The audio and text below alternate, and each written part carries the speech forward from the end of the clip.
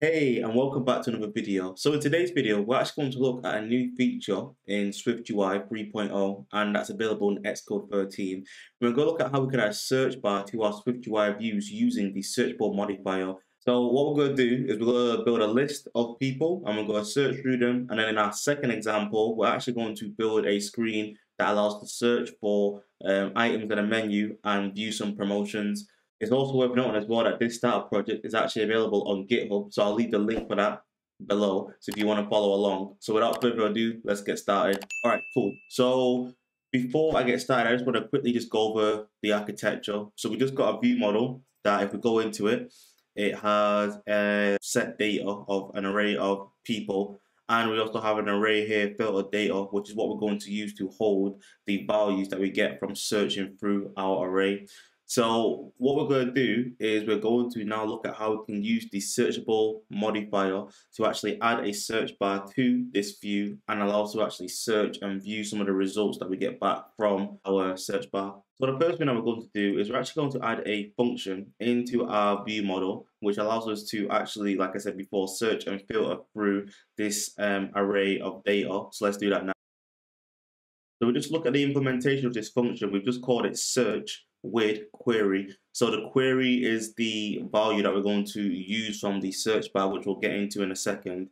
And what we want to do inside of this function here is we want to update our published array depending on if the array contains our query. So what I'm going to do is I'm going to write a high order function with a ternary operator, and then I'll go through it. All right, cool. So what we're saying here is that if our query is empty, so if it's an empty string, then we just want to present everything that's in this array. But if it's not empty, we're going to use a filter function in Swift to look for any of these names that contain the query that we're entering in. So the next thing we need to do now is actually start to hook this up to our search bar in our Swift view. So in order to do that, the first thing we need to do is actually add our search bar to the screen. So how do you do this? Well, it's actually quite simple. So we have a modifier in Swift called Searchable, which is new in Xcode 13. And what you have to do is give it some kind of state string property, so you can actually bind the value that someone's typing in the text field to your state variable. So let's type it out. So what this is doing here with this searchable modifier is that we're saying that whenever someone types in a value in this text field like this, we want to put this inside of our query. So the value is actually bound to our state variable. So whatever we type in this text field gets set inside of our state property. Now, what about if in this search bar I want to actually override the text inside of here and set my own text? Well, Searchable has another parameter that you can use called prompt, which allows us to do this. So I'm going to add that in now. And as you can see, it doesn't say search anymore. It now says find a person, which is what we set up as our prompt.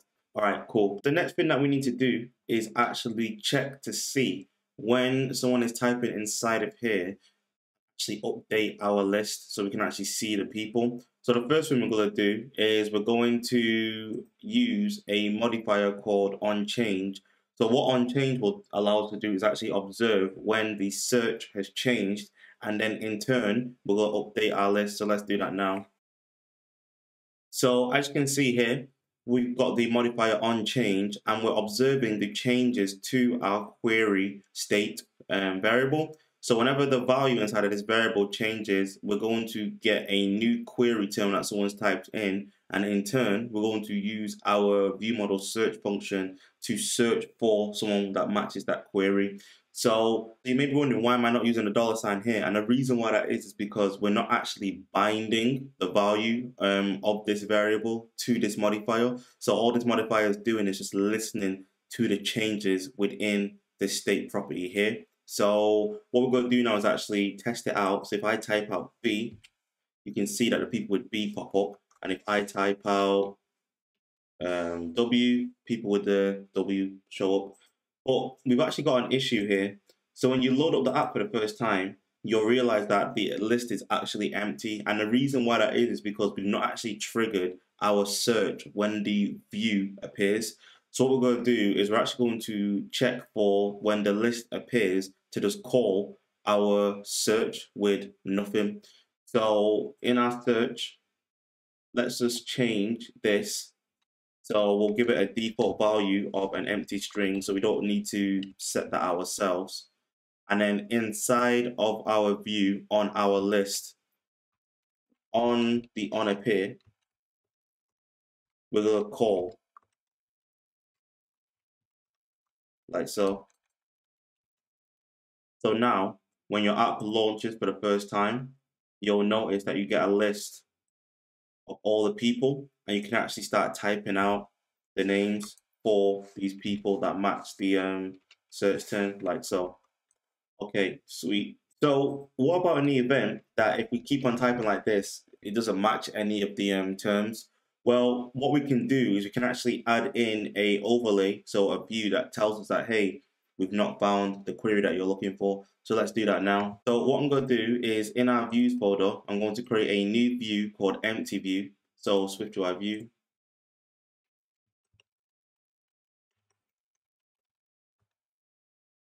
All right, cool. And inside of this empty view, what we're going to do is we're just going to bind the query from our content view to this view and display some text that says, hey, we couldn't find the results you're looking for this term, blah, blah, blah. So let's do that now. So as you can see, we just got an empty view. We've added a binding for our query because we want to bind the state property from our content view into this view. So whenever a change happens within there, we want it to update in here. And we just got a text object that displays the query term that we're going to bind. And in our previews, we need to make sure that we set a constant with the text here, like so. All right, cool. So the next thing we need to do is actually use this empty view within our content view. So in our content view, let's just add an overlay, and we'll say that if the filtered data array is empty, then we're going to show this empty view that we just created. So as you can see, we've done that now. So let's actually test this out and see what happens. So if I just go into the text field and just type in some nonsense, you can see here that it's updating and saying we couldn't find, I'm not even going to pronounce that, but we can't find that. With the searchable modifier as well, alternatively, if we didn't want to show an empty view that just says, hey, we couldn't find this, and instead, when someone actually taps on this and there's nothing there, we want to offer some kind of suggestions, we can actually do that. So what we're going to do now is the overlay we just added, let's just comment that out. And on the searchable modifier, it actually has a content pause. So on the searchable modifier, you can actually use the view builder that allows you to make suggestions. So in order to do that, what we need to do is define some curly braces like so. And within here, what we're going to say is that if the filtered data is empty, then we're going to offer the user some suggestions. So let's do that now. So as you can see, what we've said here is that if the filtered data is empty, we're just going to get a random element from our array of data. And then we're going to say, maybe you're looking for this person with a random name. But you'll also notice that I've added this modifier as well. So what is the purpose of this? Well, if we don't add this modifier, what will happen is when you tap on the suggestion, it won't do anything. So what this does is it actually triggers the search for the term that you passed in. So the term that we passed in here is the person's name. So whenever you tap on this suggestion, it will actually trigger the search functionality to search for this random name. So let's do that now. So if I just click on here and just type in some random stuff, once I click on the suggestion, you can see that it triggers the search completion, and it'll actually look for Johanna Castillo. So that's the way that this works. So if you want to actually trigger some kind of action where your query gets the new search completion, then you need to use this modifier here. So we've done a lot of stuff here where we've just been searching as you've been typing in. But what about if you don't want to actually listen for each individual keystroke? What about if you want to do it where you need someone to type in the whole term and then hit search on an actual keyboard? Well, it's actually easy to do this. There's actually a modifier that we can use to check for when people actually hit search on a search bar. So let's look into this one now. So what we're going to do is on our on change, we're just going to comment that out also. And we're going to use on submit of the search to check for when someone's actually searched within the search bar. So let's do that now. So notice here how we're saying on submit of search, so when the search is submitted, and also as well, we're using the query directly that's bound to our searchable modifier. So in order to see this, you can't actually do this in the Xcode previews. So you have to run this on the simulator. So what I'm going to do is I'm just going to run this on the simulator to show you this in action. So on our keyboard, what we're going to do is make sure that on the input output, so we're going to make sure that this is not ticked, and you should see the keyboard appear. If you don't, then you might have to click it and then click it again, so toggle it on and off again so you don't so you can get the keyboard. And what I'm going to do now is actually just search for a term. So I'm just going to search for Billy, and as you can see as I'm typing, the screen isn't actually updating because we took out that on change. But if I hit search on the keyboard, you can see now that it actually triggers our view search function with our query, so we get our updates within our list. So just before we finish off and then move on to our next example, I just want to show you how it's possible to actually keep the navigation bar always on the screen. So in between your text and your prompt, if you actually just hit enter, and then if you just type out, what you're able to do here is actually specify the placement.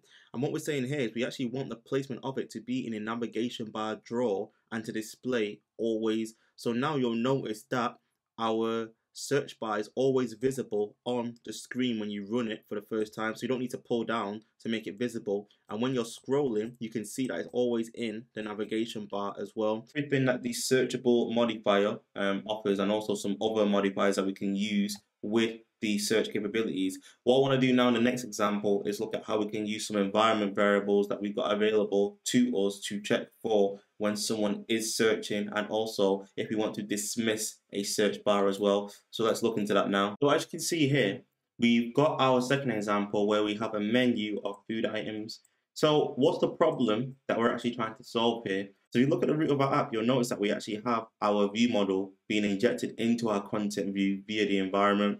And we have a query, so this is where we're going to attach our searchable modifier onto our content view.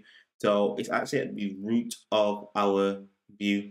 So I guess the problem that we're trying to solve here is that how can I, check for what someone is searching for, or if someone is searching within the child views, and also as well, how can I handle and control dismissing the search within the child views as well?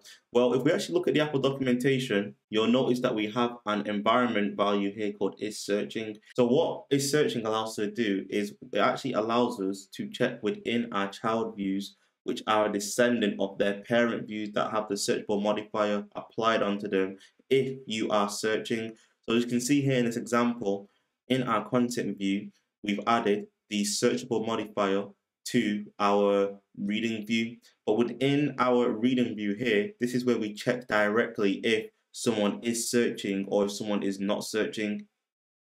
So what we're going to do in our case is within our content view, we're going to check to see if someone is searching. And if someone is searching, then we're going to manipulate the view just a bit. So let's go into our content view. And then what we're going to do is we're going to actually add in the environment value for isSearching. So let's do that now. So now we've got our isSearching modifier within the view where the searchable modifier is attached to. And what we want to do inside of here is check to see if the user is searching and there's no data available from the filter that they searched for, then we want to show the probe view. So now that we've done this overlay, there's actually two more things we need to do now to get this to work. So the first thing we need to do is that we need to check to see on change of our query to actually call our search function. So let's do that now. So what will happen here now is that when we actually bind our and use our searchable modifier, similar to the example in the first part of this video, it will actually update our screen. And then finally, what we need to do is we need to attach the actual search bar to our content view. So on the content view in the searchable app, let's just use the searchable, and then we're going to say query, like so. Okay, so in order to actually test this out, we're going to run this on the simulator and not use the Xcode previews. And the reason why I don't want to use the Xcode previews, even though I could, is because it's easy to forget setting all this up within the actual previews here. So just to make life easier, I'm just going to run it on the simulator. So now if we go inside of here and just start typing, so I just search for B, you'll see all the meals with B pop up. If I keep on going and start typing in some gibberish, you can see here that we just get that we check out our latest promotion. So we actually check to see in our overlay if someone is searching and the filter date is empty, we want to show this. But you'll see in our promos view, we actually have an action here to clear the search bar. So if I hit this now, nothing actually happens. So what we want to do is whenever someone actually hits clear search, we want to actually reset the current state of our screen so it shows all the menu items. So let's look at how we can do that now. So the first thing we need to do is we need to do a bit of refactoring here. So what we need to do first is we need to actually pass the query that someone's typed in into our promotions view. So let's do that now. So you may be wondering, why am I passing the query into the promos view? Like what's its purpose here? But if you remember and you actually look at the chain of where this query is, so it's actually at the root of our app here, where it's bound to our searchable modifier.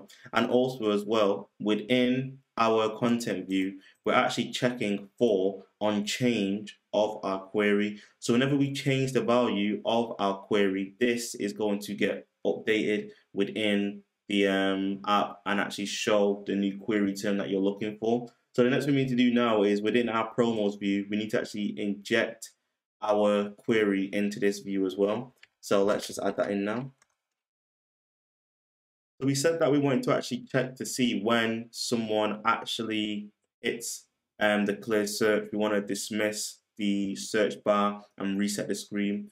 Well, similarly to isSearching, there's actually another environment value that you can use called a dismiss search.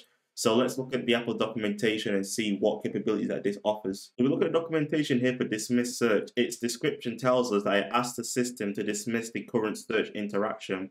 So what we need to do is if you just go down here, you'll see here that we have the environment value dismiss search, and we actually call the action function to actually trigger the closure. So what we need to do is actually use this within our view, so promos view and the button, and then we want to reset the value within query. So let's do that now.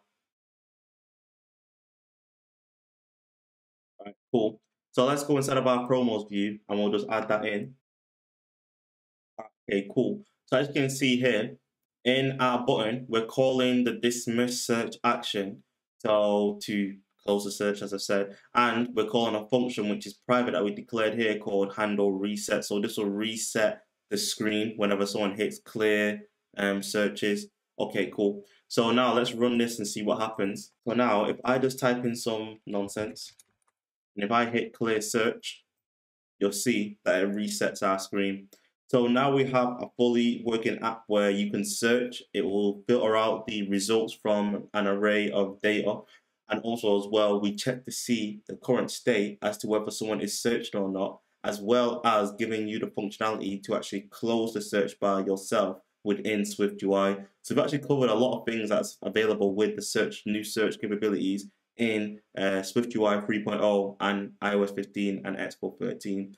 So that's everything from me today. If you enjoyed this video, I'd appreciate any feedback in the comment sections below. Also as well, I'd really appreciate if you give the video a thumbs up. I really appreciate that a lot. And if you haven't already, hit the notification bell on the channel and subscribe as well so you can get updates whenever I release a new video. That's everything from me. I'll catch you all in a bit. Deuces.